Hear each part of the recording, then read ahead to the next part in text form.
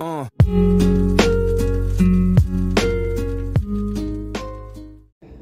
guys, welcome back. That grill finally came in, so that's one of the things we will do in this video. We will get that grill ready to go on the car, then put on the car. Then we also have a little lip spoiler we will be putting on that I ordered. So we'll take a look at that after we get started on this grill. Alright guys, so the grill came in, and as you can see, I'm going to need to get a finish on it. It's just kind of flat black right now. The holes on top are pre-drilled on this one, as you can see.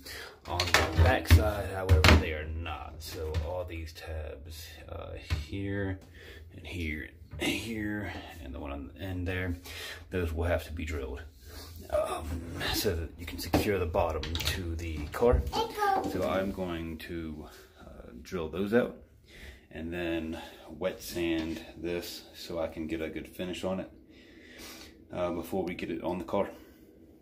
Alright, so the holes are drilled on the back now. So I'm use this little bit of water I got in the bathtub here and some sandpaper and give it a quick wet sand before I clean it off again, and then we'll take it outside and put the first coat of paint on it. Alright, I have it all wet sanded now. Have it sitting out here so it'll dry completely off before I get it prepped to paint. So we'll let it sit out here to dry. These were the screws that were going to be used for the original grill. So that's what I'll be using on this one. That's why I picked the bit I did when I drilled the holes, to make sure that these would fit nice and snug inside the grill and hold it tightly to the car so it doesn't like rattle around and stuff. But yeah, so this is just gonna sit out here for a little bit, and then we'll come back and grab it later and wipe it back down and get to painting. Alright, now as you see here, it's you can see it's scuffed and dull, and you can see some of the white showing through the black now that it's been sanded. So we'll get this thing put away from the car and on something so we don't get spray paint everywhere. And we'll get a nice even light coat to go over it the first time. Make sure it sets well, completely dries, and then we'll start working on some more coats on it. Alright, we got the first real light coat on there, just to give it a base. We're going to let that completely dry for probably till tomorrow. I'm going to let it go ahead and sit and completely get stuck on there. And then in the morning, I'll check it out and throw a little bit of sandpaper on it if I need to, and put another coat. And then we'll layer on the coats after that. Alright guys, while the paint's drying on that grill, we're going to get the lip spoiler out of the box here and get it in place with a couple self-tapping screws. And obviously we got to get the car off the ground, put it on some jack stands first. Then after I get it, I got some nuts and bolts here I'm going to use. I got the rounded head ones just so they don't grab onto stuff quite as easy. Put a washer on the nut side and secure it with those so it doesn't go anywhere.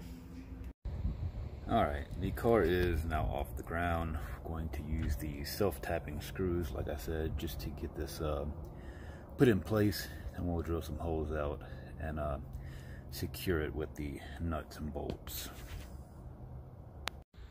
Alright guys, just to give you an idea, and this is what it looks like on the bottom side. It's got the round bolts here with the nuts on top, just to keep it snug. So this is done so far. And, try not to fall down here. And that is how the lip looks on there. Now I just got to clean it up from all the dust and handprints and stuff. But yeah, that's how that's sitting. Now we'll finish up with the grill. Alright, so I do have the final coat on the grill. That's been drying for a while now. So now we're gonna go ahead and get it on the car.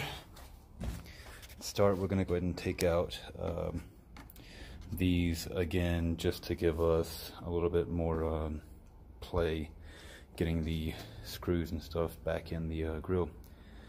So we'll get that pulled up, get this, we can kind of pull it away some, and then we'll get it seated so we can get the screws down in the bottom in their spots, so it'll sit nice and flush.